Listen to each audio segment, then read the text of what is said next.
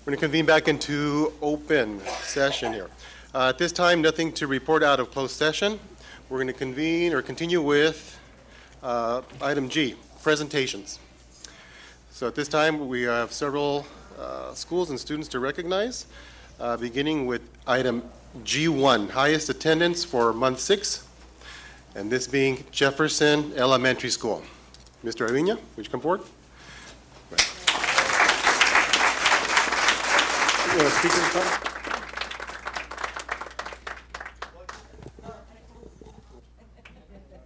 All right. So can I also have and give a round of applause to Ms. Hansen for dual school. They were month 5 when it comes to the highest attendance, and so now they're passing on the trophy per se to our new school who has the highest attendance for month 6, which is Jefferson Elementary School. So let's give them another big round of applause, please. And we also have a banner that will be put at their school site if we can.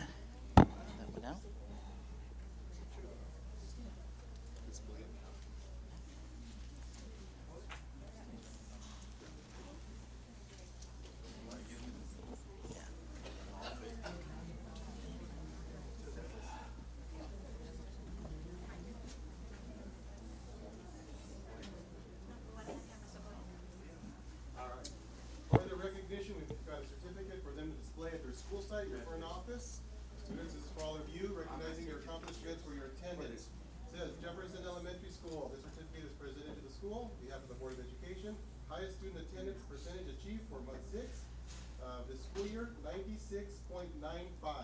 Very nice.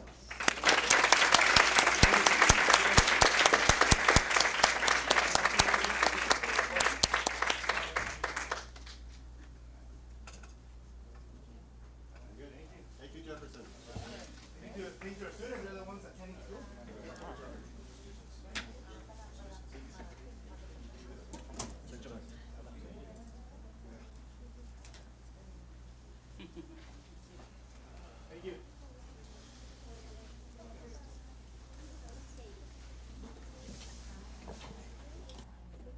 We'll continue with item G2. This will be student representatives from our school sites.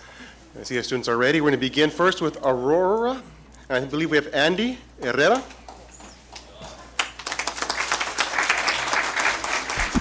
Testing. All right. Good evening, ladies and gentlemen, Board of Trustees and Acting Superintendent. My name is Andy Herrera. I'll be representing Aurora's Eagles Nest and give the report of this month. March 7th, student took the ASVAB Armed Services Vocational Aptitude Battery, which was administered by Staff Sergeant Lopez, and it was a minimum day that day. March 15th, we took the AccuPlacer for people to, the entrance exam for IVC, a couple of seniors who took it. March 20, we got the CET, Center for Employment Training, came to give a presentation. During the month of March, we are testing students on the LPAC. March 21st, approximately 25 ASA students went to the movies to watch the movie Black Panther. March 26th, it's coming soon, we are hosting open house and our school site council meeting. From March 26th to March 28th, we'll be having the Eagle Olympics and free dress week. On Monday, we start with the dodgeball, student versus student. Tuesday, students will participate in Trivia Crack, a question and answer game. On Wednesday, we captured the chicken, among other field events and relays including tug of war, my favorite. And enjoy your spring break when that happens. I know I will. Thank you.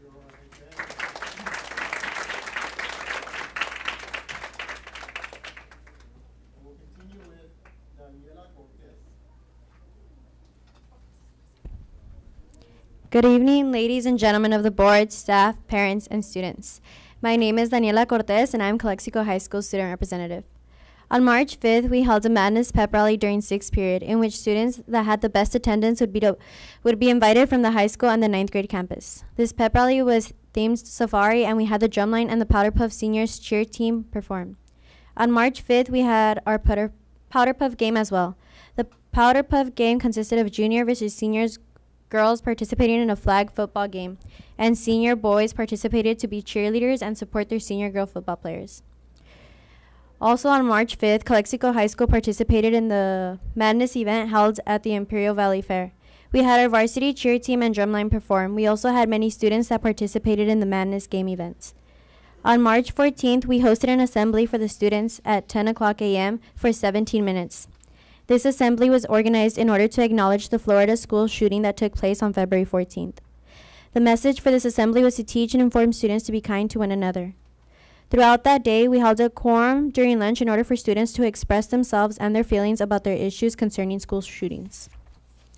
On March 21st, which was yesterday, Calexico High School held a ceremony during lunch for Down Syndrome Day in which we celebrated Eddie Day. On March 27th, Circle of Friends will have an egg hunt at Kermit Park.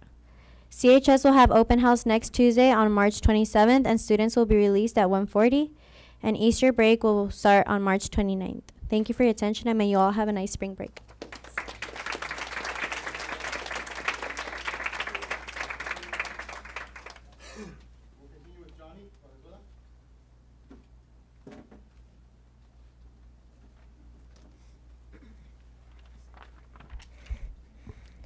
Good evening, my name is Johnny Valenzuela, and today I will be talking about the events for March and the past events we've done at Dianza. Firstly, our Pennies for Patients charity event is going well. We have collected over $804. We will continue this charity event for next week. Our goal is to reach over $1,000 for patients with leukemia or lymphoma. Our next event we will be holding is the Easter egg hunt for Circle of Friends.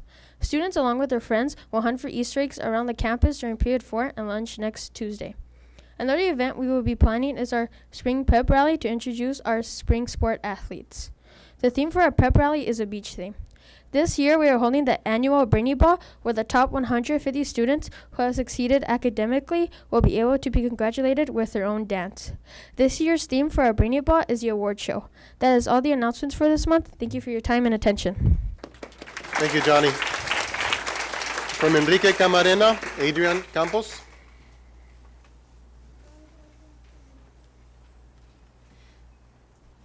Good evening, everyone. Thank you for being here today. Adrian Campos wasn't available to come, so I'm filling for her spot. My name is Belen Campos. So in the month of March, we finished the LPAC testing. Then we had no classes on the 2nd because of the fair, which we hope that everyone had fun there. Then on Saturday the 3rd, we had our second annual Geeky track races. Last week, we had our Spirit Week, in which every day there is a different theme. Monday was Camo Day, Tuesday was Neon, Wednesday we had Mathletes versus Athletes, Thursday was Tie-Dye Day, and Friday was Wear Green, in honor of St. Patrick's Day, which was on Saturday.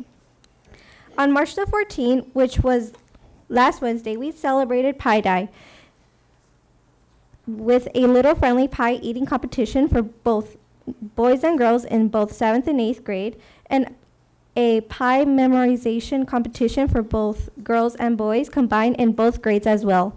Our winner memorized over 70 digits for this competition. Last Friday, our 8th grade AVID students went on a field trip to UC Irvine and Six Flags. On that same Saturday, our band and orchestra went to festival at Southwest High School. They brought our school to excellence. That same Saturday, we had our MESA competition, which our school also brought first place for the prosthetic arm competition. Then, yesterday, we had our successful open house, which was another successful parent participation event. Tomorrow will be the end of the 3rd quarter, and finally, we will have the most exciting event of the year, Field Day, which we invite you to join us for some fun time.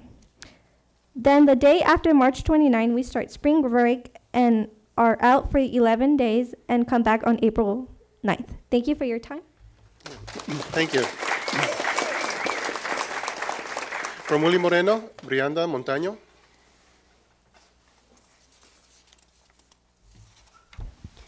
Good evening, everyone. My name is Brianda Montaño, and I am a part of ASB in William Moreno Junior High. Today, I will share the events we have planned for the month of March. On March 3rd, students took a trip to UCSD. You could only participate in this if you signed up, as space was limited. On March 5th through 9th, we had Spirit Week. On Monday, March 5th, we had Dr. Seuss t-shirt or hat day. On Tuesday 6th, we had our favorite band singer t-shirt day. On Wednesday, March 7th, we had cartoon character day. On March 8th, we had meme day. But not least, on Friday, March 9th, we dressed up as a rock star or famous person. On this same day, we had our annual lip sync battle, in which only one student took part in. Our last picnic of the year. On March 14th, we took part of the national walkout in which students got out of Block 4 at 10 a.m. to protest against gun violence. On March 21st, we had open house from 6 to 7:30 p.m. The ASB Club sold water, sodas, and chips. Our Aztecs cheerleaders sold bolis and churritos. On Wednesday, March 28th, we were having an ice cream show. Students had to use their passes less than 2 times and will get an ice cream sandwich. Along with the ice cream social, we will be having an attendance celebration. This celebration is taking place because William Moreno had the highest attendance ranking for the month of February. We've maintained a 96% attendance. Those were all the events we had for the month of March. Thank you. Very good, thank you. And students, thank you for sharing the wonderful things happening on your campuses. We want to move on to item G3, and this would be Students of the Month recognitions. And we'll begin with Aurora. Once again, Aurora. And we have 2 students, Melissa Cardenas, Javier Ramirez. Unfortunately, she was not able to attend, but I'll still give the interview I gave. After graduation, she plans on continuing her studies, but first she's going to enlist in the Army. She is undecided on what to study, but that plan on the IVC is still going there.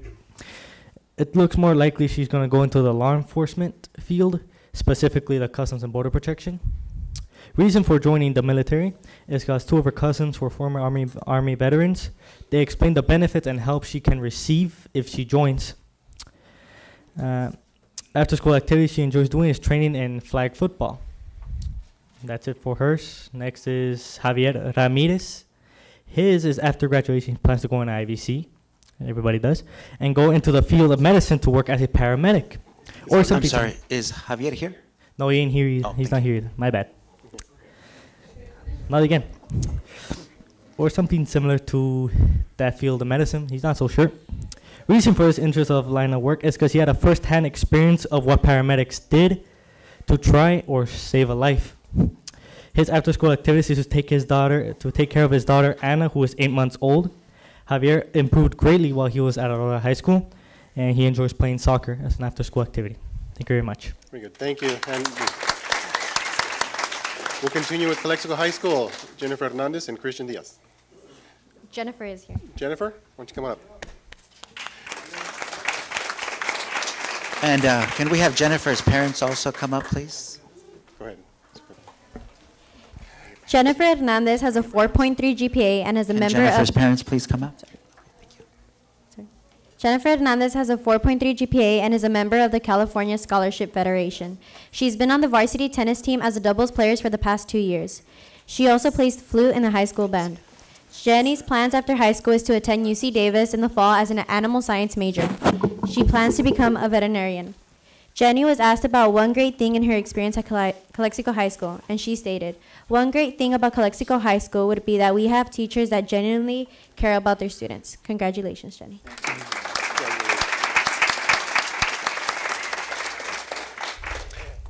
Christian Diaz, is he here? You want to go and read his bio? Christian Diaz has a 4.02 GPA, for which he says he has worked hard to achieve. He's been an avid soccer player since he was 10 and plays for the school team. He helped start the ping pong club and is also part of the psychology club. Christian has received acceptance letters from several California universities, including Chico, Long Beach, Los Angeles, and Davis. He plans to major in psychology. In Christian's own words, he says, "Many people criticize Calexico High School because it is not as luxurious as other schools in the Imperial Valley. However, one thing I like about my school is that the teachers are very accessible and will help students who are struggling. Since most classrooms have 30 students, it is easy to talk with teachers after class and clear my doubts on what is being learned. Many teachers have certainly helped me do well in my studies and have motivated me to keep on working hard after high school." Congratulations. Congratulations. Let's continue with Calexico High School, 9th grade campus. We have Josie Hernandez and Alejandro Mendez. Josie here? Josie Hernandez is the daughter of Jesse and Martha Hernandez. Her favorite subjects are math and biology. Josie played volleyball and is in the softball team now. She wants to attend UCLA to become a veterinarian. The one thing she wishes she could do is to change the world, is to have world peace. Way to go. Congratulations, Josie. Let's continue. Alejandro, is Alejandro here? Sí. Great. Alejandro Mendez Rosales is the son of Francisco Rosales and Lydia Mendez. His favorite subjects are math and science. He also studies Taekwondo. He plans to attend a university and become a trauma surgeon. Alejandro wishes he could end violence in our society. Congratulations, Alejandro.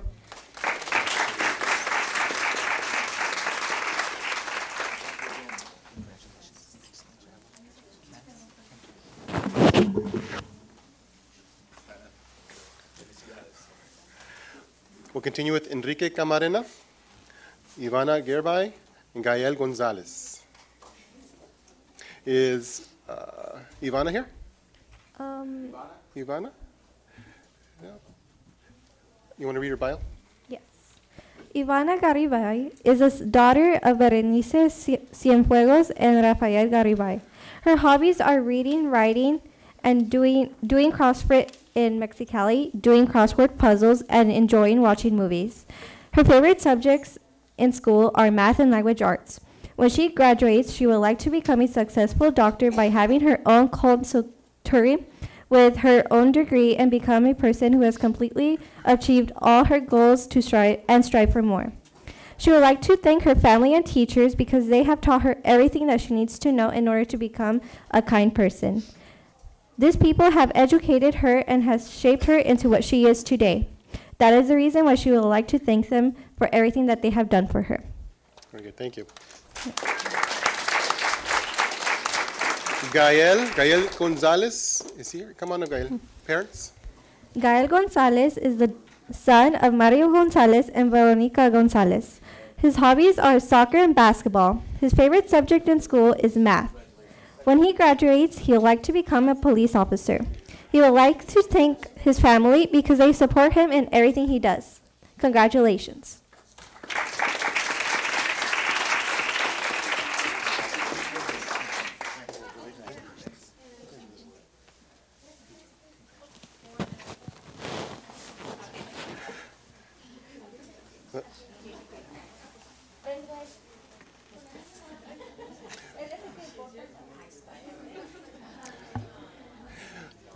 And we'll continue with Willie Moreno, Angelica Razo, Abraham Guzman.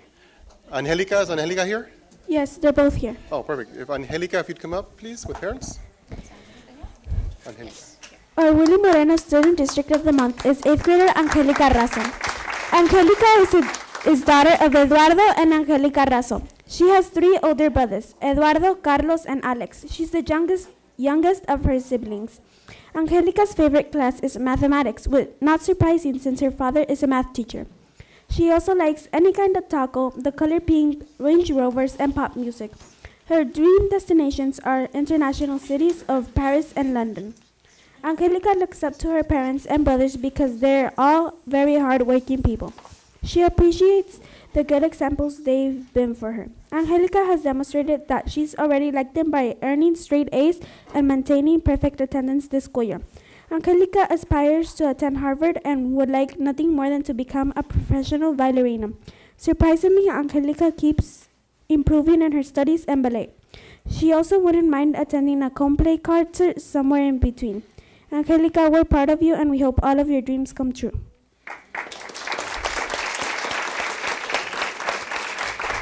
Abraham Guzman. Abraham here? Any? Abraham Cano Guzman. Abraham is the son of Ignacio Cano and Amelia Guzman. He has 2 sisters, Zaira and fellow Aztec Nayeli. Abraham's favorite class is history with Miss Calles. Some of his favorite other things are pizza, the color blue, and Ferraris. His dream destinations are the big cities of Los Angeles, New York, and Paris. Abraham is thankful to his mother because she has always motivated him to focus on his studies. Abraham remembers that thanks to her encouragement in elementary school, he started to reach his accelerated reader goals. Abraham knows he would like to attend the college and have a great career, but he isn't sure exactly where to study or for what career. In the short term, Abraham would like to keep earning all A's. In the long term, Abraham wishes to never flunk a year and to graduate from high school. We know you can do it, Abraham. Congratulations. Very good. And again, another congratulations. Congratulations to all our students of the month. And we're going to move on with some additional recognitions. Item G4, this would be employee recognitions. And we'll begin with Cesar Chavez Elementary School. Mr. Santos, are you here? Why don't you come on up, please?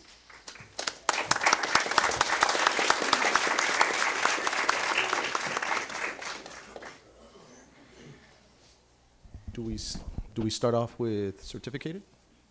Or, As you please. So, I would like Ms. Eva Rosa Rodriguez to come up, please.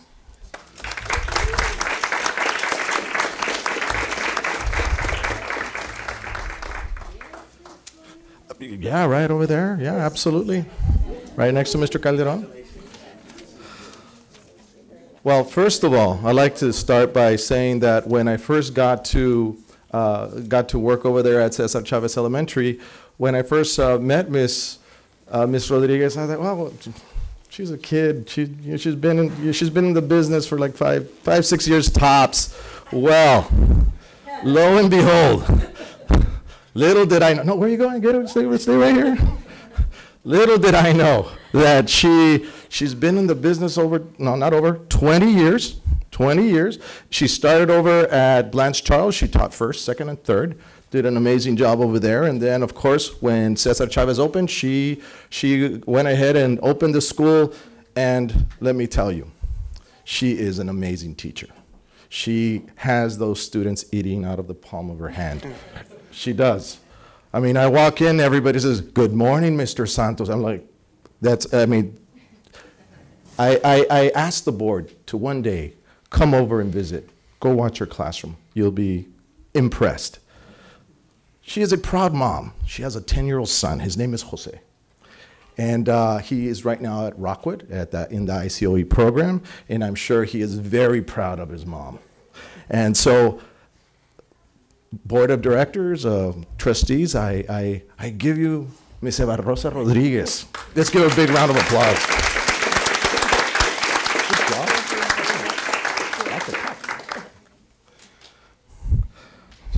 Next, we have another amazing person. We have Mr. John Gonzalez, custodian.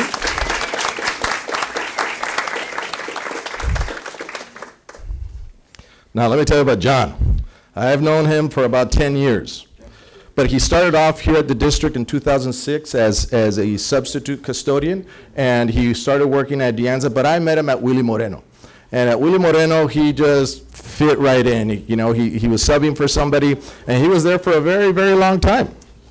And let me tell you, John, right now, I can say he is my go-to guy there at Cesar Chavez. Where are you going, John? It's okay, right here. They're nice people. Yes. So let me just say, whenever I need something, he's the first one to answer the radio. Whenever something has to happen, it happens at night because he works at night, he's the first one there. If ever you need a DJ, that's the guy to go to, okay?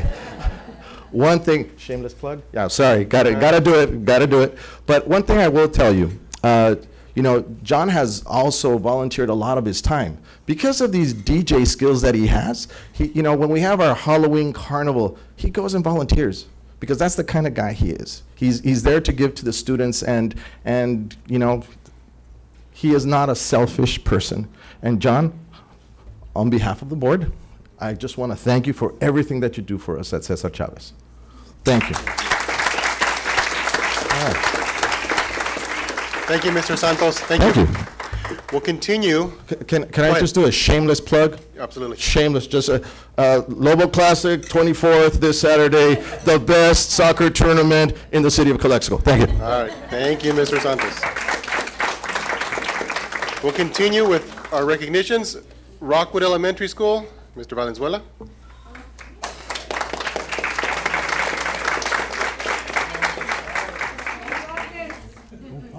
Good evening. First of all, I'd like to thank the board of directors, acting superintendent, for the opportunity to recognize some of our employees at Rockwood. I would like to begin with the certificated employee of the year for Rockwood is Heidi de la Cruz. Come on up, Heidi. So I did some rounds today asking a couple of teachers to describe Ms. de la Cruz, and some of the words that came were very driven, perfectionist, hard worker, great mentor, dedicated, caring, student-centered. So my description of Ms. de la Cruz is, awesome teacher in person. So most importantly, I want to thank you for everything that you do. At around 3:30 on Mondays or Thursdays or Wednesdays, you'll find Ms. de la Cruz tutoring in her classrooms. She has a bunch of kids, and she's going like this, and she better do this, and you better keep going, and don't give up. So she's an awesome motivator as well. I present to you Ms. de la Cruz.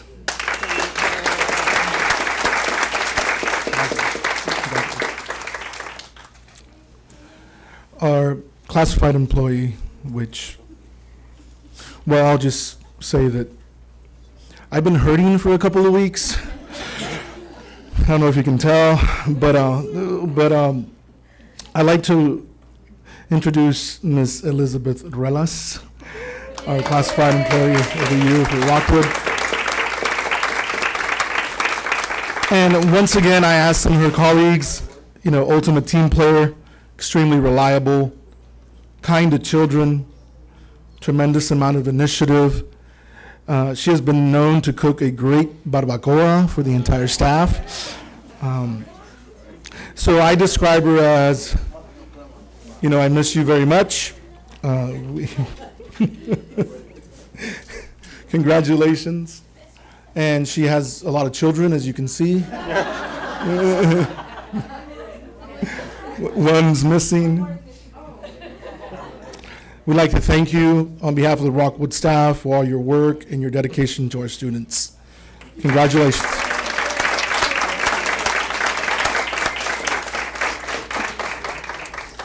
Thank you, Mr. Valenzuela. Thank you. All right. At this time, we again want to thank all of our representatives, our student of the month, as well as our recognized schools for attendance and the recognized staff. Outdoors in the hallway, we do have cake and coffee for all of you to partake in. Let's go ahead and take maybe a 5-minute break, and then we're going to reconvene. Okay? So please join us.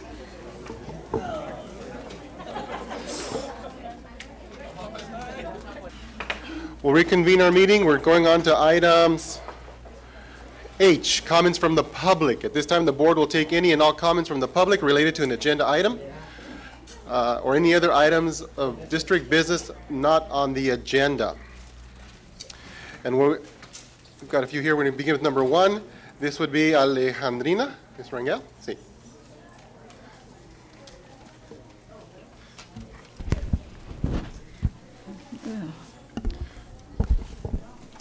Testing. Good. Ready? My name is Alejandrina Rangel. Good evening. I work at Calexico High School at the 9th grade campus, and we're here this afternoon to voice some important issues and some possible solutions which have existed for a long duration of our time at our 9th grade campus. These concerns affect our veteran colleagues, new teachers, future educators, and public health safety. We need an on-site school principal who is dedicated to our 9th grade campus, who will be stationed at our school site, who will have the authority to make decisions on demand. There has been absolutely no continuity. The inconsistency of various administrators had made it difficult to progress more effectively. We have had, in the past 6 years, 9 administrators. We have a critical communication that has been done through email because of an on-site administrator not being there available on-site. The availability and approachability has been with much distress, especially under extreme circumstances. Students don't know the school principal because she is seldom on site. Honestly, we feel like, picture this, we are literally in the middle of an ocean, Pacific Ocean, and we are in a boat. We're sending all these kinds of signals and flares and waving our flag, yelling, and yet we are left alone in a deserted ocean. on a known man's land. It is difficult to gain trust, let alone establish a working relationship. What are we communicating to our staff? There is no room for building professional relationships that make us grow together as we hold each other accountable. Another problem we have is non-student centered academic practices across grade levels. We need to establish practices in our district that make sense. Hold students back who need to be held back. Students who are failing 7th and 8th grade, 5 Fs straight, and they still get to play a sport, and they expect to be dealt with the same at 9th grade campus, it's not gonna happen. They need credits. Our classes that are overloaded, 34 plus kids. I have 35, and they still ask me to get more kids. These kids are low performing students. Special education students are there with this overload, and it's not the best practice for these students. These students have 504 plans. You know, we really need to make these classes like an intervention class where we have 25 to 30 students. Students are lacking social and emotional skills. We have the lack of psychological and social counseling. During the past 2 weeks, personally, I have had 8 students suspended. This week, I've asked for 12 SSTs. By November, I had a student with 68 tardies. I have more students with 20 absences that I know of. 16 out of my 34 students in one period have Saturday school notices. Solutions. We need a culture that has to change. It has to be uniform, starting from kinder to 12th grade. Train counselors who are understanding, where teens feel confident and are able to trust them with their issues. Is my time up? If you would just wrap up, Ms. Or close, please. Please let us work together and improve the quality of life of our students and help us build a better tomorrow. Our children are depending on us, the adults, all of us here, to guide them. Let's be the hope that our children desperately need to succeed. We need our school principal. We need district-wide intervention and trained counselors. Yeah, thank you. Let me ask you a question. Yes. When you asked for the SSTs, did the administration respond? Did they answer? Yes. Today, I already got 4 students that are going to community school. Okay, so you got answers. Sometimes they're not answered. They're left alone because we deal with the. No. When you requested these SSTs, did you get an answer from administration? Not an email. It's being progressed. It's being processed. I didn't get a response back. So you didn't get? No. No. Thank you. Thank you. Continue with our second speaker. This would be Fidel Peña. He's not here. Okay. Continue with our third speaker. This would be Mr. Roman. Good evening. I would like to start by briefly sharing with you Calexico FFA took 70 plus animal entries to the county fair. We did have one animal disease, a pig died at the fair, but it didn't go through auction, but the people that were there were very generous, and the young lady was compensated quite well. However, Calexico's visibility is still lacking. We don't have buyers that are local business or lack of important personalities going by and celebrating with our students. We did have one of our students, Jorge Ibarra. He was the reserve grand champion with his steer. He has had that animal since August 2017, and when school started, he brought it onto campus, and with the assistance of Ms. Severson, he was able to train and go out there and beat other students that have had many, many years of experience coming through the 4-H. So once again, when the fair comes, they would love to see you guys out there. Please keep that in mind. And they've been busy. We've been out there cleaning, and as a matter of fact, last Saturday, small animals went out there too. Clean up the barn. But the reason I'm here, my 3 minutes now, it's because at the 9th grade, we do see definitely a need for a decision-making authority on site. Let the main campus principal handle the main campus and have someone out there at the 9th grade. If you think that you're gonna send the 9th grade students to the main campus anyway, think about it again. Please walk by the main campus during passing period and take a look at that capacity, and consider you're going to be over impacting that campus with hundreds more students. And a district-wide discipline plan will definitely benefit us. It will provide us with a clear guidelines and parameters, clear expectations and consequences for parents, students, and teachers, so that regardless who the administrator is, there is a clear minimum of what could happen. I understand that the totality of circumstances will determine every individual case. However, there needs to be some type of guidance, especially when you have such a high turnover in administrators. And number 3, an intervention class. We have students that clearly our current system has not been able to get them to succeed. They continue to fail, and they continue to fail, and they continue to fail, and we put them in the same place, and expect them to succeed. So with that in mind, just consider that there is a need for a remediation program. Identify the students, provide appropriate interventions, and make that a success class, part of their core curriculum. We have AVID classes, we have CTE classes, we have ASB classes, we have honor literature classes at the 9th grade. What about an intervention for those students at the bottom of the barrel, because they're being left out to dry? So the parents also need to be involved. Maybe there could be a field operative walking the streets, knocking on the doors. Not someone that sits in an office, but someone that's actively going out there, knocking on doors and seeking the parents to come in. And I don't know, I'm wrapping it up. It seems like the results of inconsistent discipline across the grade levels and the lack of academic interventions has created a large number of students that continue to struggle in our schools. And as much as we're passionate about our profession, we feel that definitely additional resources are needed. Thank you. Mr. Roman. Thank you. Our next speaker, Karina Culacha? Karina? ¿Sí? Thank you.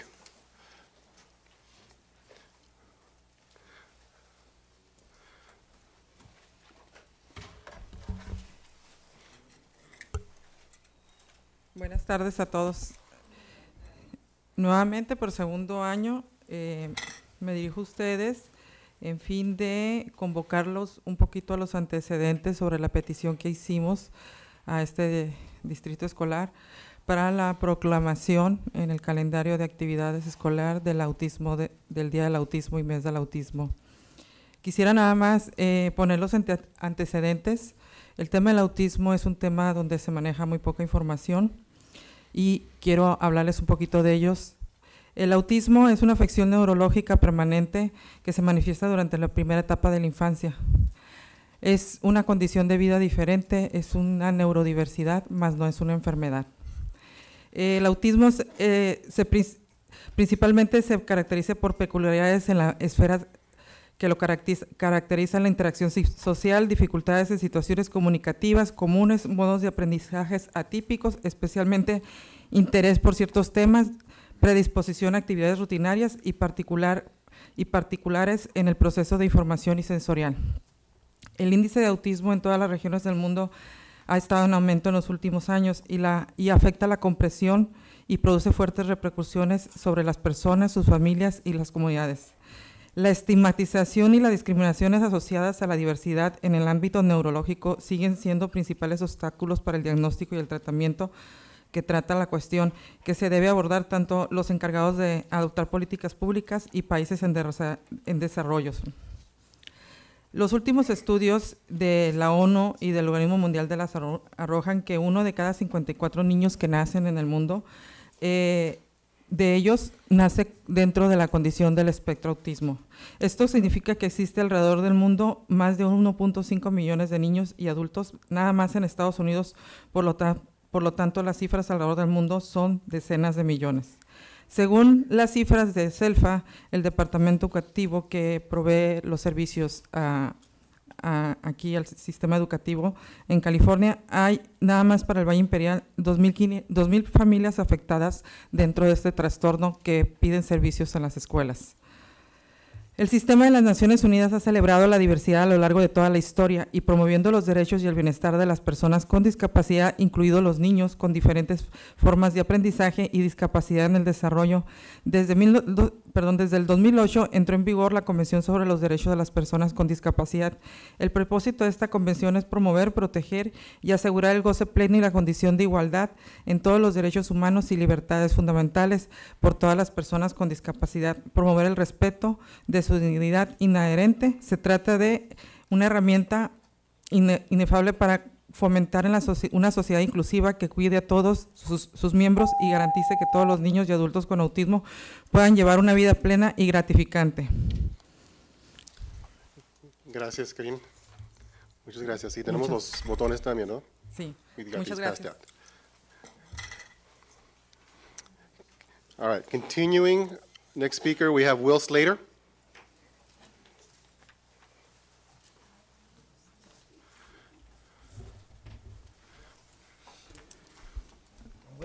Oh, well, thank you. Yeah, this is kind of beating a dead horse. We've already talked about this. I got a couple things I want to address here. Dealing with the ninth grade campus. You know, it's been an interesting thing that's evolved over the years. You know, we went from a 7th and 8th grade campus to a 7, 8, 9, and we did a big shuffle in the district. Then we went back to a 9th grade campus. And since we became, and now we're 9th grade campus extended from the high school. It's almost like we're a bastard child.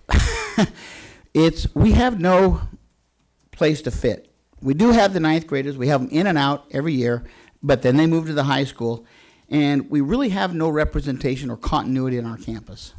And this has been an issue we've talked about for years when Pesqueda was here. We needed to get somebody on our campus that was going to be representative of our campus, and we don't have that. We need somebody that will make decisions for the better interest. We can't have faculty meetings when we're all running across we got 10 minutes to shut down class and get over there to the high school, and so we can be there on time, which I never make on time, to the faculty meetings. It's ridiculous. We talked about earlier that we had the video conferencing where we could do that here at our campus, and we could do that over at we could all be apart. We could meet at our campus because we are our staff, and that for some reason has fallen through the hole. It's disappeared. It's not even talked about anymore. It's almost to a point it's like it's ridiculous anymore. It's like a lost hope. And you know, the idea of moving us to the high school. Somebody's dreaming on that if they don't go to a split school session and something like that, because there is no way that school at the high school is going to handle another 800 kids. Can't happen. We talked about the intervention classes. I'm going to skip that principal thing again. I think you guys pretty much understand where we need to go with that. But we talk about intervention classes. We have a group of 9th graders that are in this school this year. And I've been doing this for 30 years, and this is by far, it's a great group of kids, but we have a group that is by far the worst that I've seen come through, okay? Some of it's not their fault. You know, a lot of these kids come from situations I don't even want to think about. And by not preparing for those kids, we have epically failed them. Yeah, we kick them out, we do this, we do that. But really, if we had positive intervention programs and we thought about doing stuff that we would really work, we knew this was coming, but we didn't do anything about it. And now we're 3/4 of the way through the year, and what are we doing? We're talking about, oh my God, we're going to have all this retention rate, and these kids are going to come. We haven't done anything for them. We kick them out for what? We are educators. If we can't figure out better ways to intervene on our kids' behalf, we don't need Border Patrol coming in and talk to them. We don't need cops coming in and talk to them. We're the educators. You know, there are intervention programs out there. I was talking with Mr. Padullo, and when we were talking, I said, look, let's get online and look at this. 30 seconds, we looked and go, look, look, look. More stuff than we could read on stuff with bringing computers into the classroom on this. Independent studies where the kids could work on stuff. The success rates of this. I was staggered at how many kids are in independent studies that could come into a classroom. You could take an Aurora, a school within a school, and put it in the back part of De Anza, or the 9th grade campus extended to high school. And you could take those 4 buildings and put those kids back there and work with them and give them something to work with besides what we've done. Have we done that? No. Did we know this was coming? Yeah. What are we doing for next year? I don't want to see another debacle like what we had because we went to somebody else to come up with an idea what to do with these kids and bring the law enforcement class over to our campus again. That was an epic failure.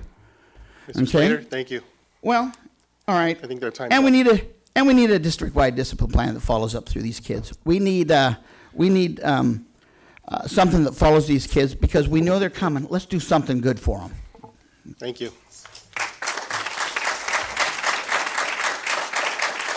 Next speaker, Elizabeth. Elizabeth.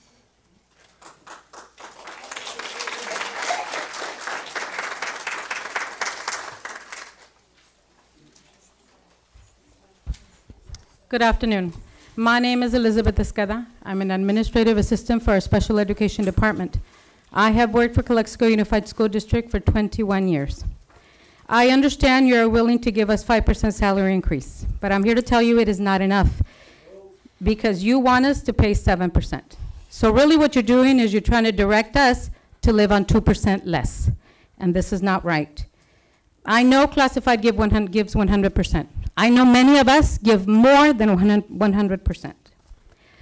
When a parent walks in July, in the middle of the heat, to that school office to register his or her child, and they arrive about a couple of minutes before the office closes, your head school clerks will stay over. She will give 100% because she understands this family has a need, and you want to take 2% from her. When a parent rushes into the office because she has a meeting in 30 minutes and she's requesting an attendance letter, your attendance clerks will take her time from her lunchtime to write out that letter. She's giving 100% more because she understands there's a need for that family and that parent, and you want to take 2% from her. When a student comes in late in the morning and is hungry and the kitchen is closed, your food service assistant will come in and bring out a plate. She's giving more than 100% because she understands that child is hungry and he has a need. And you want to take 2% from her. When a bus driver makes another round because he arrives at the home of a child and that parent is not there, probably running late, it's out of her control or his control, but he understands he can't leave that child alone. He makes another round. He's giving over 100%. Because he understands there's the need, and you want to take 2% from him. I can give more examples, but I probably don't have time. So I'm here to tell you, I know a lot of our classified give more than 100%. It is not fair that you want to take 2% from them. Thank you. Next speaker, Maria Bravo. Maria Bravo.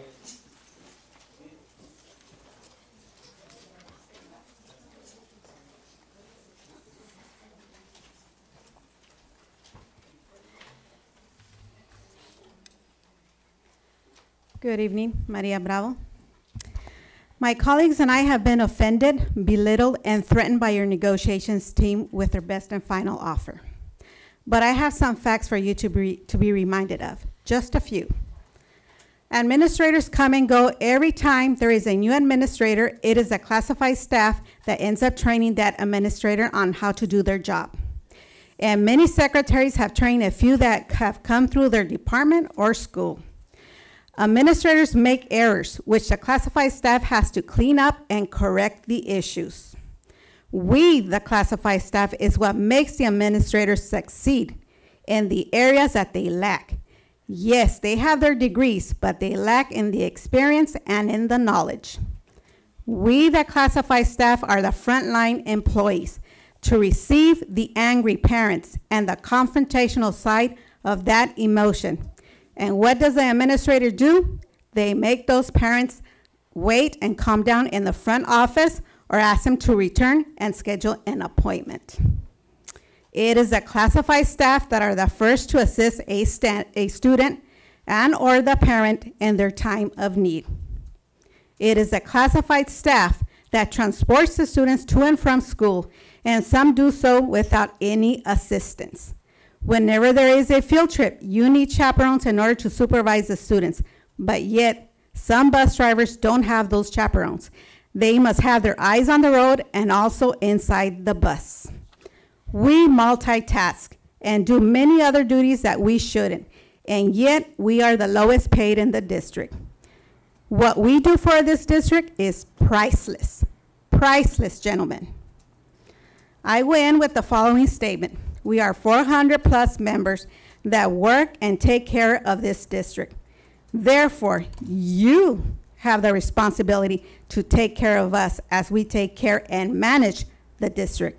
We are priceless, priceless. And you want to put a percentage next to our NOE or the salary schedule? No, gentlemen. Think twice. Think again. We are priceless. Thank you. Thank you. Next speaker, Marina Peralta. Good evening. My name is Marina Peralta Luque, and I'm a school secretary for the discipline office at Calexico High School and part of the negotiating team for CSEA. As you know, we met again with the district to continue our negotiations. The directive that was given by this board sums up to a 5% increase with a 7% decrease from our salary. I am stating again, we are not accepting a 2% decrease. Aside from this, we still need to negotiate insurance. Insurance has always been the go-to card for the district when negotiating salaries. Classified has always had to sacrifice their salary increase and COLA to keep district paid insurance. What is your directive now, aside from the 2% decrease? How much more is it going to be? Classified employees are essential to the district. Treat us with dignity and the respect that we deserve. Thank you. And the final speaker, Pat Bristow. Pat Bristow.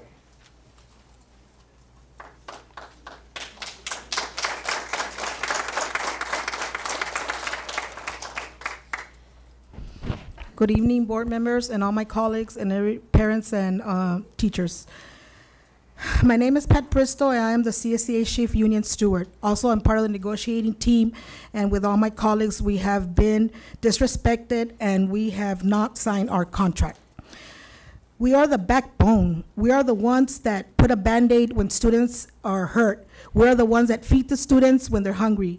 We're the ones that greet the parents, get them at ease when they have to be there at long hours. We're the ones that are put extra hours in the summer. They call us in 2 weeks before our contract, and we're the ones that register all our students. We're the ones that input all the information of medical as well as their parents, all the register, and we're the ones that have other information in our computers. We have not signed our contract since 2015-16. We are right now in a stage, it's very critical. We give 100%, and all my colleagues here, CSEA, I think they agree to me. Thank you very much. I hope that you make a decision and that we can sign our contract. Thank you. Thank you very much. That concludes public comments for this meeting. Looking at the next item, item I, consent agenda. Do I? Which topic, Mr. Slater?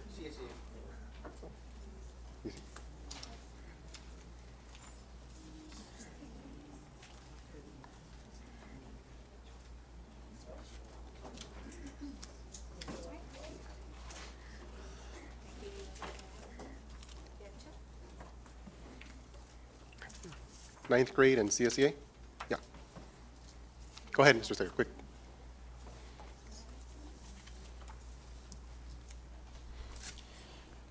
Okay, I'll get back to this again.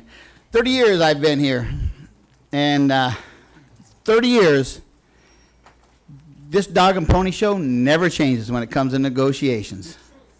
It's absolutely, it saddens me that at some point we have never arisen above the level of where we're at with this. It always comes to hostile negotiations.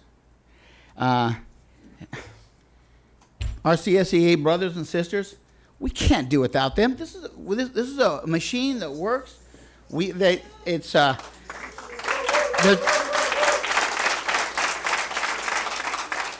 like a backbone to everything we do. If there's anybody that we can't function with, we can't function without them. As teachers, we need them in every aspect.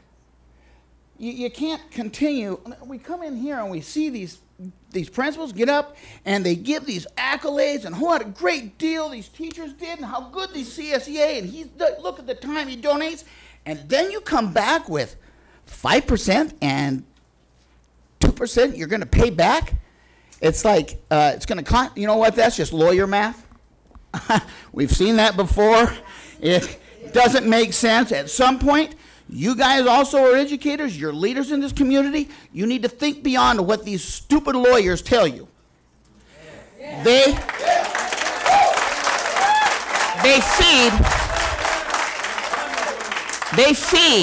feed off of bad decisions by administration because that's how they make money.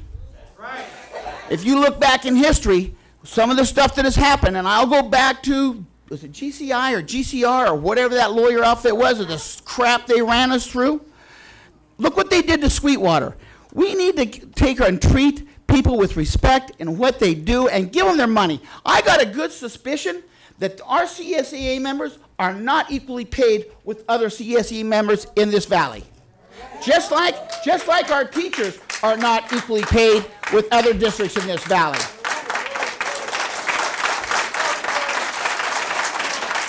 If you think this is going to go away, it's not. Because this is just going to get worse. It's not going to go away. It's going to continue to amplify. We need to settle this. Treat people with respect and the dignity that they give. Now, I don't know where to go with this. It saddens me mostly because I look at what CSEA is going through with this. Well, what do we as the teachers union have to look forward to? We've let you put us off with this MOU garbage that we've been negotiating. Well, we should be negotiating right now with these guys.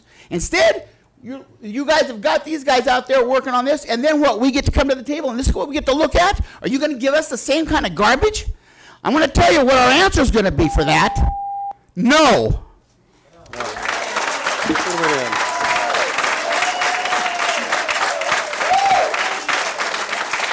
All right. So again, that completes our comments from the public. I'm looking at item I, consent agenda. Are there any comments from the public on any of those items on the consent agenda? Seeing none, I'm just going to do that quick. Consent agenda. Members, any discussion or entertain a motion? There's a motion approved by Mr. Calderon, Jr.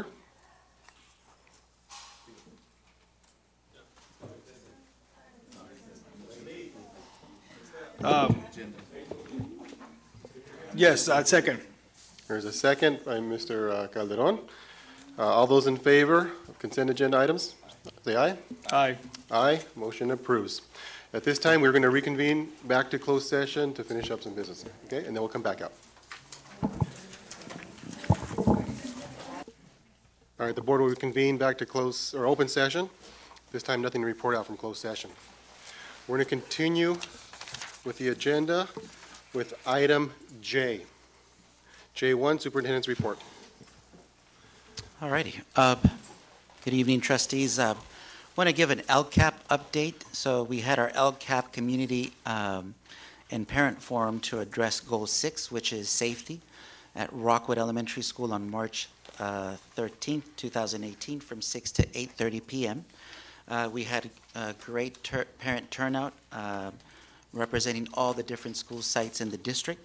The safety presentation that was presented to the school board on March the 8th, that one was shared with the parents at the LCAP meeting. So that way we gave all the parents, showed the PowerPoint of the safety plan that we have for the district as a whole. I'd like to give a couple of staff acknowledgements. I'd like to acknowledge Mr. Ernesto Valenzuela. He's our principal of Rockwood Elementary School. He's done a great job of reaching out to our local businesses and community. Actually, he secured a $1,000 donation from Food for Less. And also like to acknowledge Ms. Claudia Montaño. She's our Director of State and Federal Projects. She's been writing community grants, and through Walmart, she's actually been securing a lot of funding for our sites. And so one of the sites that has already been awarded is Blanche Charles with a donation of $750. And so I'm very hopeful that some of the other sites will also, receive some donations as well. I'd like to report our career day. We had a career day at Jefferson Elementary School. I was able to attend the career fair. It was held actually yesterday at Jefferson. There was an excellent turnout of different agencies and professionals presenting to our students, all the way from kinder to 6th grade. The students were excited about the presentations, and there was definitely rich information that was shared with them that they could walk away about the different careers that are out there. And I also like to acknowledge and thank Trustee Lorenzo Calderon for being there, and actually he was there as a presenter. Also was able to attend the sports banquet for Calexico High School. That took place on Wednesday, March the 14th. If you recall at the last board meeting, we recognized, I think it was 5 CIF teams. And so it was definitely exciting to be able to be there and recognize our athletes, which are doing such an excellent job of representing our community. Some upcoming activities. We do have open house for Calexico High School 9th grade campus. That will take place this coming Tuesday, March 27th from 5:30 to 7:30 p.m. And then we'll also have open house at Calexico High School main campus on Wednesday, March 28th from 5:30 to 7:30 p.m. And then lastly, we do have the catapult system that we talked about at the last board meeting. It's in place, it's operational. One of the things that we've been noticing is that it has great communication capability in the sense that any staff member can report, for example, if there's an incident or if there's an emergency or if there's a drill, which we're able to then address immediately through the catapult system. And so there will be more training that will be provided, more access to staff, but so far we're very impressed with the system. And then lastly, also with the catapult system, it also has the capability of being able to used as a tool to the parents or to anyone really to be able to report bullying. And that way we can address it. And so that will be something that will be placed on our websites as a link. That way bullying can be reported and it can be addressed. And that's all I have to report. Thank you. Good. Thank you, Mr. Gonzalez. Item J2, Measure V update.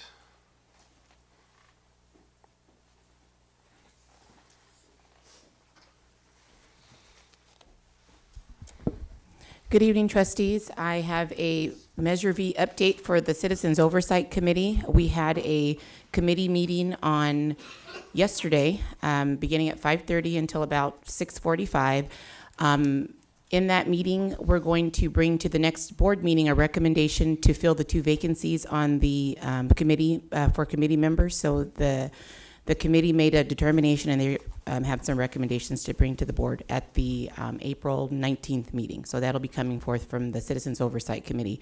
Also here tonight to give an update on the project is Mr. Jimmy Sanders, and he's going to make a presentation this evening.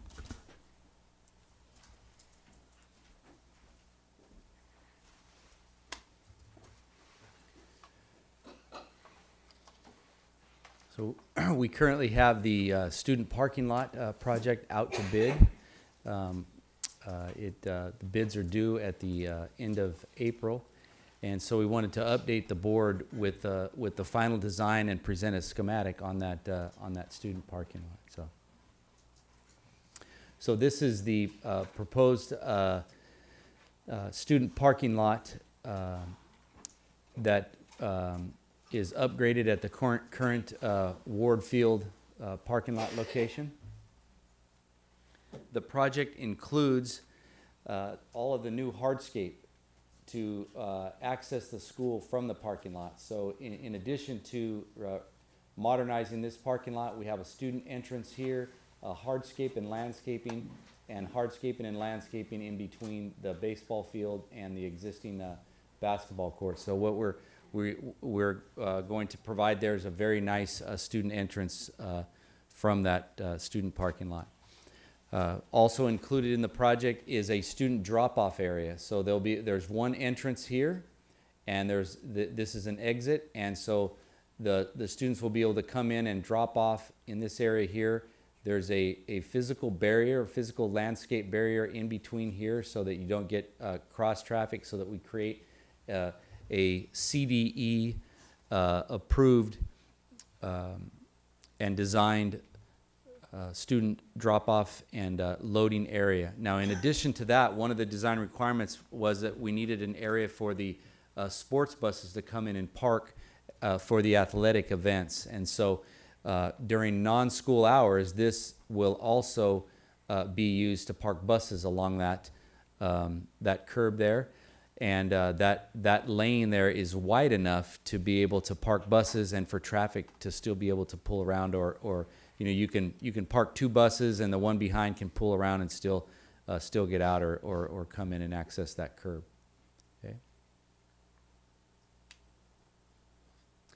So part of the project is as we've reported to the board previously, that it will need to be phased. As you can see here, this is what it will look like when it's totally done. But because these relocatables will still be in place when we complete the project this summer, we're gonna complete all of the improvements here, but then we're gonna have to provide a diagonal there that will be in place until we can remove these modular structures here and relocate those over to the Ward Field overflow parking. Okay. And our last slide will be the entrance gate elevation. So we wanted you to be able to see what the project is going to look like when it's finished. So if you're standing in this location here and looking towards Ward Field or the student entrance there, you'll see two gates. The gate on the right would be the gate that would serve Ward Field, and then the gate on the left would be the gate that would take you in between the new restroom facility and the softball field, and into student access for the high school. So we have a nice steel fence there with some columns and a steel beam on top, so that you mark your entrance and create a well-designed and marked entrance for students and for the public to Ward Field. Okay.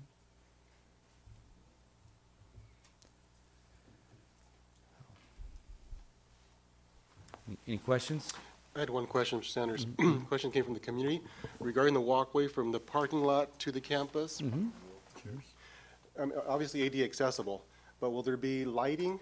Yes. Okay. Yes. Just because of the evening or after-school sports programs? Absolutely, yes. In addition to lighting the parking lot and providing the current light levels at the parking lot, we also light that path of travel. So it's considered what we call an accessible path of travel, which includes not only a surface that meets certain slope requirements, right? But it also includes lighting for night access. Thank you. Mr. Sanders, we just purchased chain link fence with privacy slats, brand new. Is that going to be taken down? No. And replaced as part of this here? Yes. So at this point here, we show that steel fence. So we're going to take that steel fence out one panel just to create a nice entrance, and then after that, we're going to tie into that chain link fence with the privacy slats. Okay. And I assume that you're going to pull our ticket booth kind of box out, Yes. correct? Yes, that's correct. Other questions? Okay. I don't have any. No? All right. Thank you, Mr. Sanders. Thank you.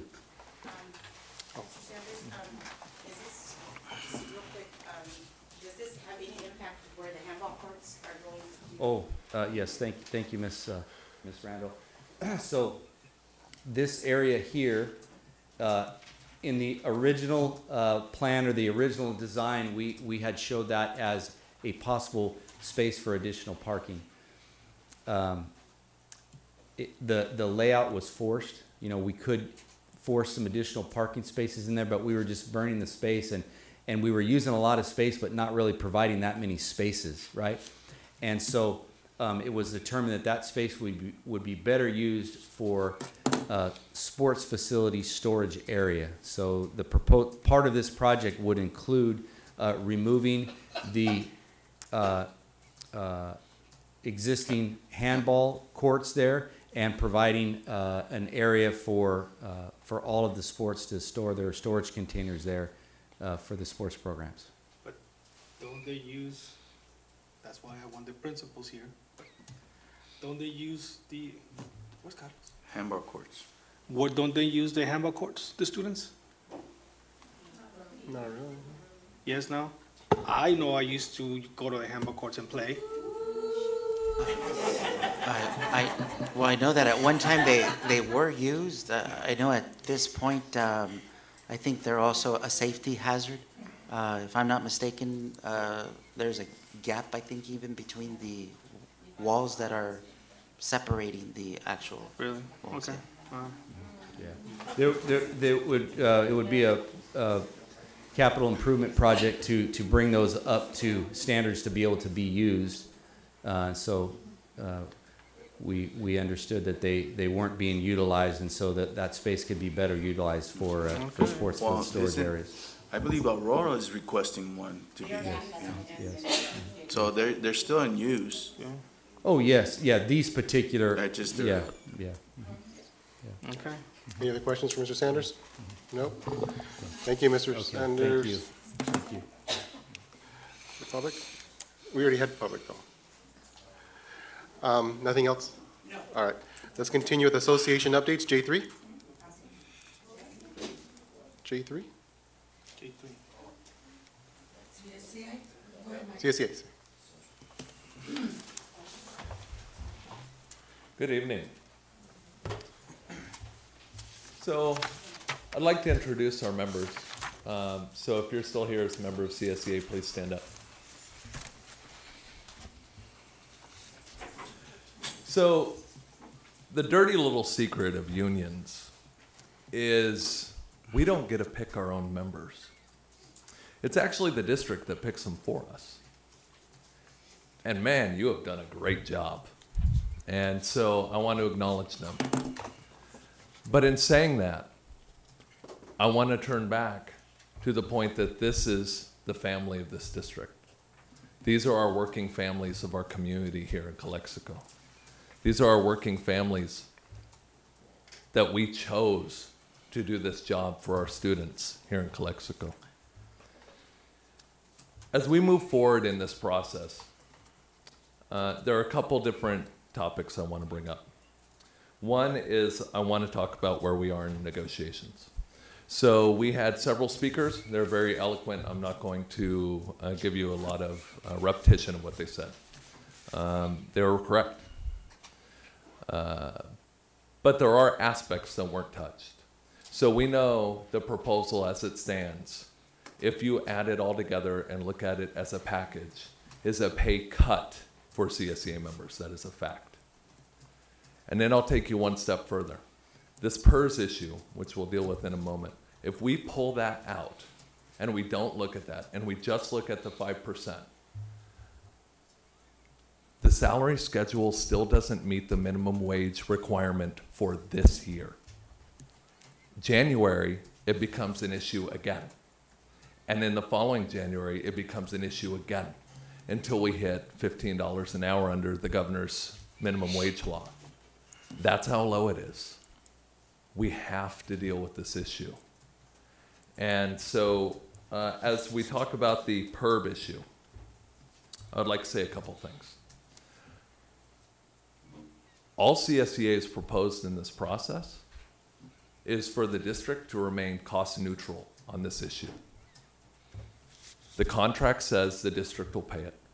This board has adopted 2 different resolutions, including people that are actually still on the board today, saying the district would pay it.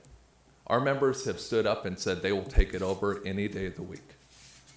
And in return, they ask that that money that's being paid now just move over so they can pay it. Don't make money off their back. Keep it revenue neutral. That 7% will not go in their pockets. It will come right back out immediately and go to PERS, and they'll happily accept that. On the ULP, PERB issued a complaint. They issued the complaint on January 22nd, and they've at least found some credibility in CSEA's allegations on this issue. CSEA has continued to bend over backwards to say that we will settle this with this district. Going to hearing does not help students. And I don't pretend to know your attorney's legal position in this, but here's what I would say, and here's what I would ask you to do. This isn't the first time I've had this case on this topic. This isn't the first time I've taken it to PERB. I don't know if your attorney has that experience. We're willing to settle this issue. And so I'm just asking you check. Just check, ask the question. I don't think it's as straightforward as you may be being led to believe. Then the last thing I would say is we were shocked on the district's declaration of impasse. We met for hours that day. We had what was otherwise productive session. We have done a lot of work as two teams, and I want to give credit to the district team in this area. We've done a lot of work, and a lot of good work, and we are very close to a contract we can all be proud of. This issue with the economics is what's creating the problem, the pay cut. But other than that, we'll have a contract we can all be proud of. But we were shocked that after making so much movement, and after thinking that, hey, this is going to work, the district team says, hey, give us an hour. We're close. We could get there. Give us an hour. And it's about between, I think, 4 and 5 o'clock at this point. The district comes back past 7 o'clock and says last, best, and final. We were left at the table under the impression we're close. And then they came back with this impasse threat. And then you have, after that day, where we received a letter from the district saying, hey, we've received new parameters and we can return to the table, which was yesterday, where we didn't receive a single proposal from your team. So we sat in here all day and we didn't get anything accomplished. You're paying for it either way, and that doesn't help students. I've worked with Mr. Weiler in a lot of cases, and you've seen some of them here. I think you need a fresh set of eyes on this issue. And then the last thing I would say is I was really surprised that in the district's final proposal on their last, best, and final, that they snuck a provision in that we're not allowed to talk to you. We had never discussed that once in bargaining. But all of a sudden they shoehorn this line in saying, not only that we're not allowed to talk to this public body, we're not allowed to talk to any public body. Needless to say, we're not going to agree to that. We have a constitutional right. We're here. But my point is, how do we move forward? The gentleman up here was right. He was really eloquent. It just escalates. And that doesn't help kids. Let's get back to focusing on kids. Thank you. Thank you.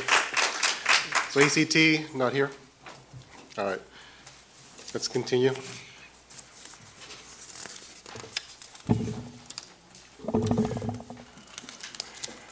J4, ROP report, none at this time. Looking at J5, board reports, informational items by board members. Mr. Calderon. I'll be brief. Thank you for coming, everybody. All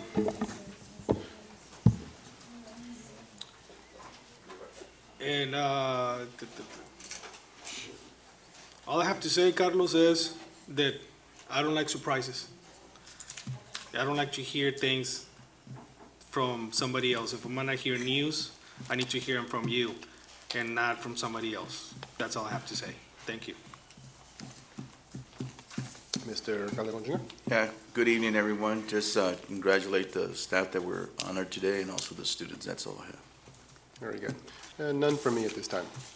Move on to item K. These are action items. Consideration, action, approval for the following items. We look at item K1. It's an agreement between Calexico Unified School District and the California School Boards Association for Agenda Online Services. Mr. Gonzalez, anything here to share? No, we have the agenda online services already, and so what we're looking at is doing an upgrade to, well, two things. One, to continue services with Agenda Online, which is provided by CSBA. And then the second component is this would allow us to do the video streaming, and we would also be able to archive our own meetings. Board members, any questions? No. So is there any benefits to this that we already don't do? One of the biggest benefits that we would have, Mr. Calderon, is the cost savings. And so I'll give you an example. Right now, when it comes to the streaming services, we pay anywhere between $600 and $900 a month. A meeting. So we have 19 meetings this year. So when you kind of look at the cost of that, it's between $12,000 to $18,000 for the service of doing the streaming. So when it comes to this particular service, we'd be paying $6,000 a year for it. However, that would allow us to continue using and doing the Agenda Online service, but on top of that, we would be able to do our own video streaming. Yeah. Thank you. I motion to approve. So motion by Mr. Calderon Jr., second by Mr. Calderon. All those in favor? Aye. Aye. Aye. Motion passes. Action item K2, approval of the 2018-19 instructional school calendar. Mr. Gonzalez? So we're asking the board to approve the 2018-19 instructional school calendar. We have met with the association, looked at the start date, end date, the holidays, and so this is our proposal to the school board. I do have a question on this. Again, just looking at the calendar that was proposed, it appears that between August and September, there's about 75 school days for the first semester. Is that about right? The second semester has 105 days. So why is there a 30-day difference between the semesters? I would think they would be kind of equal in number of days. It hasn't been equal for years. When we negotiate the calendar, the teachers have wanted to terminate the semester right before the Christmas break. So it's 75 days in the fall, 105 in the spring. I mean, again, that's just a 5-week, what I can recall, 6-week difference. Yeah, what I can recall from maybe the 90s when we started seeing this was that a lot of our instruction ended or finished around April because the month of May was more toward preparing for CSTs. So they didn't take into account those days as part of the instructional piece of the year. So I'm just asking questions. Would be a benefit then to start the school year? I mean, I think it's starting on August 20. It'll be the week after.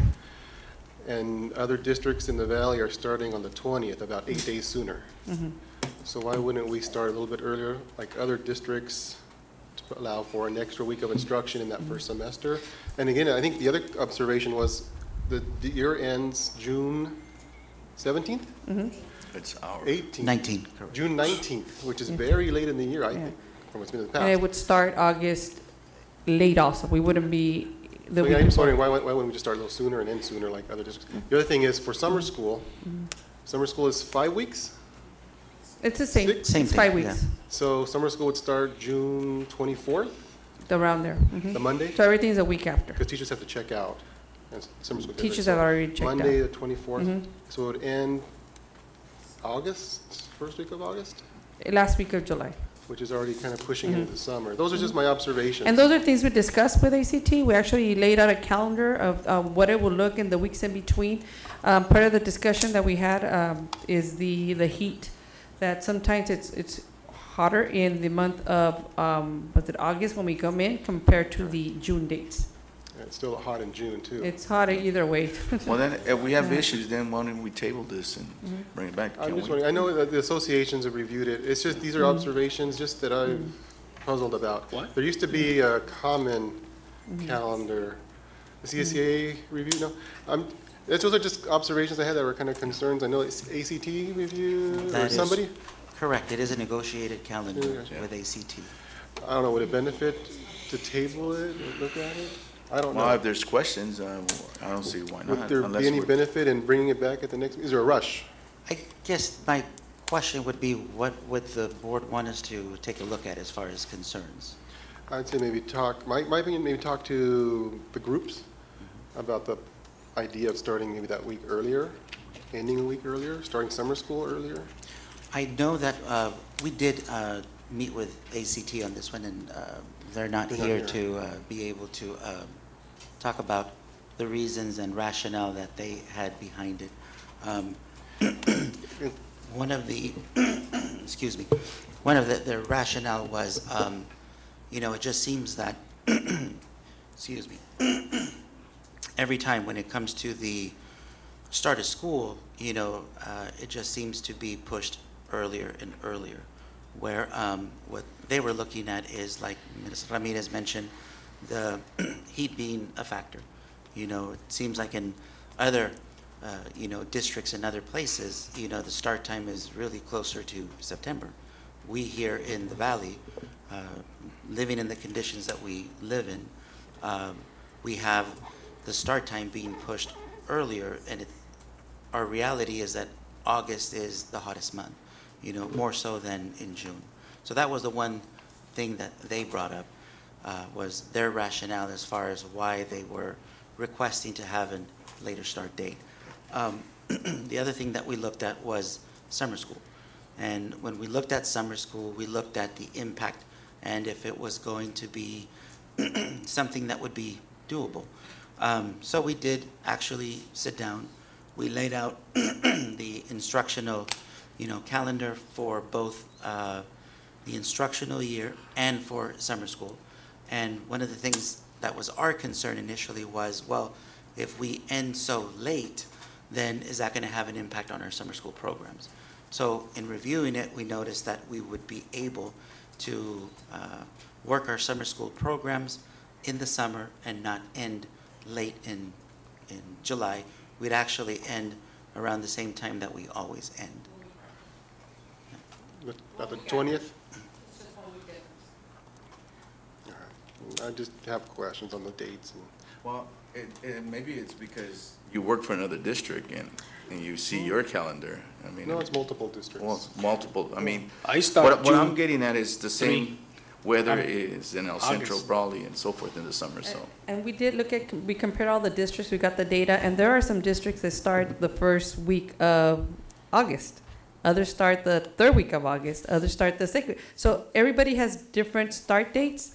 We're probably the only ones wanting to push it towards a week after, I think. Right. I think the one thing that we looked at, that we wanted to make sure that we had in place, that we were comparable, was all the holidays. Yes. So when it came to Thanksgiving, when it came to the spring break, when it came to the winter break, for example, all those, we wanted to make sure that we were aligned. And the reason for that is because we have a lot of employees that don't necessarily, that work in Calexico but don't live in Calexico. But by having comparable calendars, you know, we would basically be letting out during those holidays at the same time. You know, from the educator's point of view, counselor, somebody that has actual contact with students and not sitting just in an office doing all the other things, this is 3 weeks less of preparation for AP exams, just so you know. For the semester? Yeah. First semester. And then in June, in my opinion, some kids start checking out. So, I don't know, it's up to you guys. anyway, is there an urgency for this? Is there an urgency? There's always an urgency yeah. to try to get the Yeah. calendar approved. But Because again, we're planning for our summer MOUs. We have that pending on dates. True. And we had already brought to the board some tentative PD for the 23rd because we had had previous conversations with ACT and that this is the direction that they wanted to go. So then maybe I'll ask this, you know, I'm still not 100% comfortable, but I'll ask that we review it this coming year, look at the factors, consider possible changes or alignments. Okay. You know, observe it this coming year. Mm. Okay, any other discussion, gentlemen? Nope. I'm done. How'd you like to proceed? Well, do you want to table it or do you want to approve it? All it takes is one to say no and it's got to get tabled. I say move it. I mean, motion it. I move to approve. There's a motion by Mr. Calderon. Second. Second by Mr. Calderon Jr. All those in favor? Aye. Aye. Aye. With the idea that we study it. All right, let's continue. Moving on to item K3, accounts payable pre-list and addendum. Any questions, gentlemen? I motion to approve. There's a motion by Mr. Calderon Jr. Second. Second by Mr. Calderon. All those in favor? Aye. Aye. Motion passes. Item K4, variable term waiver for Alejandro Camarillo. So, Mr. Camarillo, he is our welding teacher at Calexico High School. He is working on his CTE credential. So once he completes his program and gets his CTE credential, he'll have the EL authorization as part of that. In the meantime, in order for him to work with EL students, he needs a variable term waiver, and so that's why we're bringing that to the board. How many waivers can they get like this? This would be, I believe, his third. And so when it comes to this particular waiver, it's for an EL authorization. I'd have to double check on that one, Mr. Calderon. It could be up to 5, but he can still get a waiver at this point. Okay.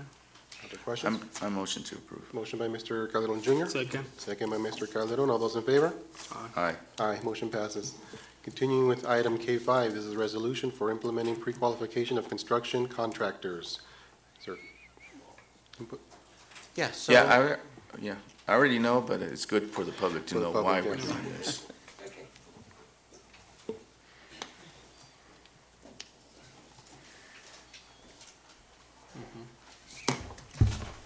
So this item is here before the board as we are moving into construction for our Measure B project. And since we're going to be applying for state funds, for matching funds, as of January 1st, 2014 through January 1st of 2019, for those projects that are receiving or applying or slated to receive funding under the Leroy F. Green School Facilities Act of 1998.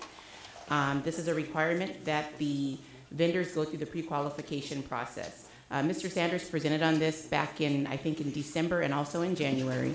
And what we did was we received a couple of proposals from outside companies that would provide this service, and they were very expensive, like $50,000.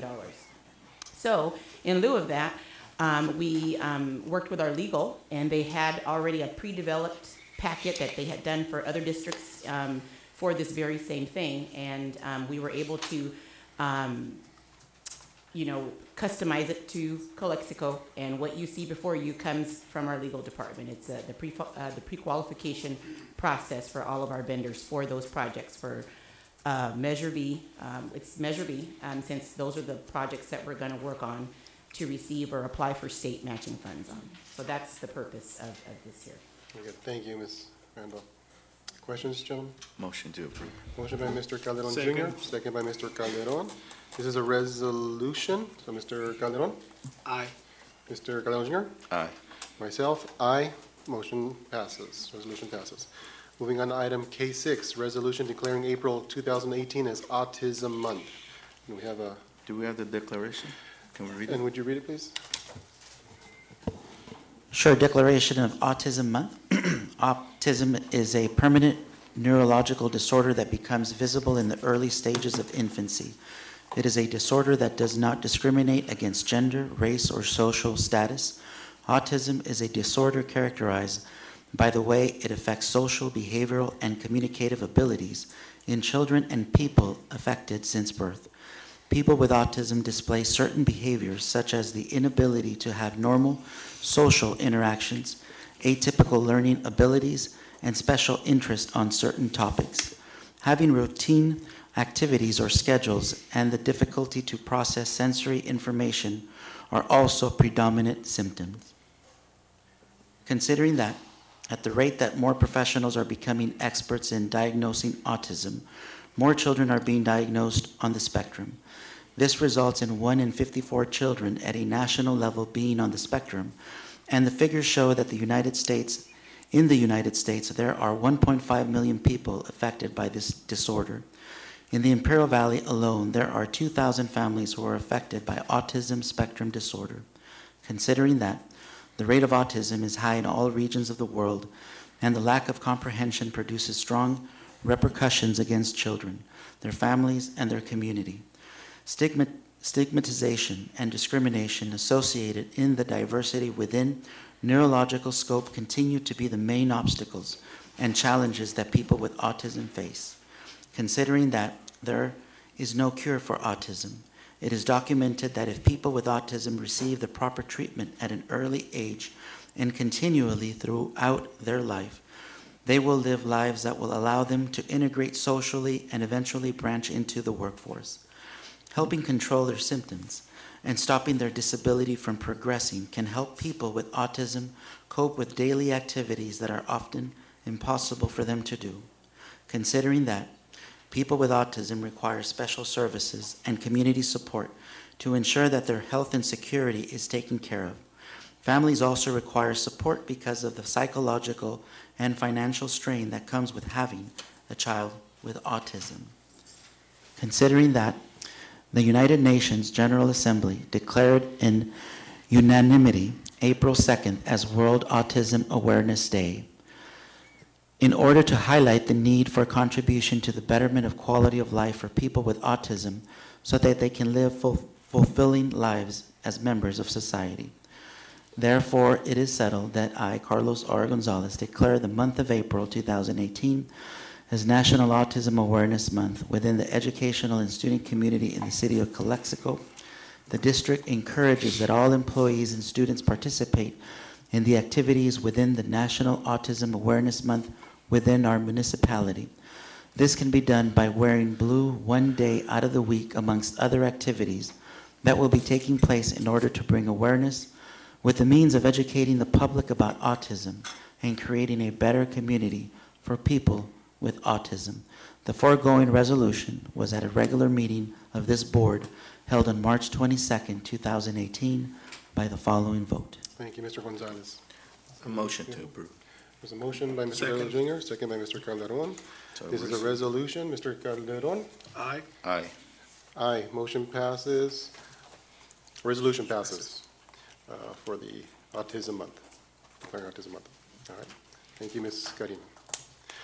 We'll continue with item K7, another resolution on the student safety in California public schools. Would you like this read, gentlemen? Resolution read? Doesn't matter if you want to go. All right, Mr. Gonzalez, you're on the roll. Sure. So this was brought to us by CSBA, and so at their recommendation, we're bringing it to the board for approval. The student safety in California's public schools. Whereas our public schools are charged not only with supporting student achievement, but also providing a foundation for mental and physical health, personal growth, and civic engagement. And whereas student safety is a prerequisite for consistently high levels of academic and social development. And whereas violence and harassment can not only alienate students from their peers and their environment, thereby impeding learning, but also cause injuries and fatalities. And whereas in its May 2017 study, Indicators of School Crime and Safety, 2016, the National Center for Education statistics found that 21% of students aged 12 to 18 said they were bullied at school. And whereas in the same study, 16% of high school students reported carrying a weapon at any point during the previous 30 days, and 4% reported carrying a weapon on campus during the previous 30 days. And whereas the study also noted that 4% of students had access to a loaded gun without adult permission, either at school or away from school during the school year. And whereas the horrific prospect of school shootings made an indelible impression on the national consciousness with the Columbine Massacre of 1999, and whereas more than 150,000 Americans have experienced a shooting on campus since the Columbine tragedy, and hundreds of lives have been lost as a result, and whereas gun violence on school campuses, while relatively rare, represents a particularly egregious and unacceptable threat to the lives of students, teachers, and staff across the country. And whereas the recent massacre at Parkland, Florida's Marjorie Stoneman Douglas High School took 17 lives and shocked the conscience of the nation. And whereas gun violence in schools occurs in America with frequency and a severity that is unparalleled anywhere in the world. And whereas exposure to trauma can adversely affect a child's health for the rest of their life. And whereas Calexico Unified School District supports the right of students and staff to attend schools that are safe and free from violence and harassment, especially life-threatening forms of violence. And whereas all students, regardless of background, deserve access to services that support and enhance their physical, mental, and emotional health. And whereas safe schools provide an environment where teaching and learning can flourish, disruptions are minimized, violence, bullying, and fear are absent, students are not discriminated against, expectations for behavior are clearly communicated, and standards of behavior are maintained, and consequences for infractions are consistently and fairly applied. And whereas the most effective approach to creating safe school environments is a comprehensive, coordinated effort including school-wide, district-wide, and community strategies supplemented with legislation, resources, and support at the state and federal legislation level. Now, therefore, be it resolved that the governing board of the Calexico Unified School District has completed and holds regular drills as prescribed in both school site and district emergency plans, that said plans that involve all school district personnel, law enforcement, fire and medical rescue personnel, emergency management personnel, and others essential to preventing, mitigating, or resolving any potential crisis. Be it further resolved that Calexico Unified School District reviews school site discipline rules and procedures to ensure they are appropriately enforced, and that student handbooks explaining codes of conduct, unacceptable behavior, and disciplinary consequences are given to all students, parents, and caregivers. Be it further resolved that Calexico Unified School District will continue to work with a broad spectrum of local community stakeholders, local law enforcement, mental health professionals, parents, student teachers, and staff to take any threats of violence seriously and to develop, implement, and monitor policies and programs that foster and support a positive school climate free from harassment and violence. Be it further resolved that Calexico Unified School District urges the state of California and the United States Congress to invest in wraparound services to prevent bullying, harassment, discrimination, and violence in our schools, and to provide funding for programs and staff such as counselors, nurses, and psychologists that support students' mental, physical, and emotional health.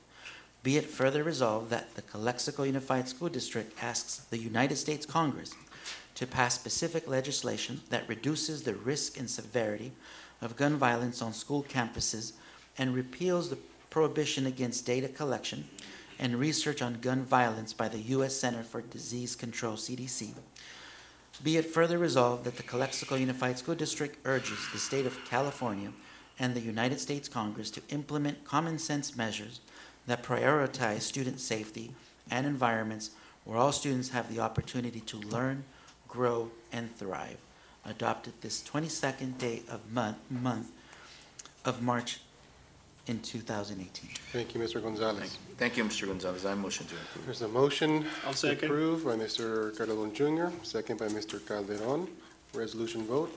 Mr. Calderon? Aye. Aye. Mr. Calderon Jr., myself, aye. Resolution passes. Moving on to item K8, Certificated Employment Report.